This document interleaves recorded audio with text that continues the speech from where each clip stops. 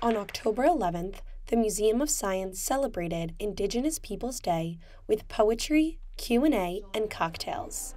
How much of my people's blood was spilled for this migration? Zachary Stewart says he thought the connection the poets made between science, art, and performance was interesting. The surprise was two people talking about kind of parallel issues from two different countries, completely different styles, but really channeling history in a unique artistic way. One of the poets, Louise Bernice Haff, read original work influenced by her personal experiences. That was an eye-opener. I didn't know what tribes were here, and I love the fact that they're doing land acknowledgement. Event moderator James Monroe says he's happy this event brought Indigenous voices to the museum. I'm a firm believer that we need to fuse together art and science and technology and create access points to really difficult and complex conversations.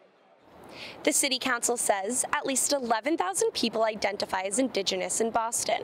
Reporting for BUTV, I'm Sophia Falbo.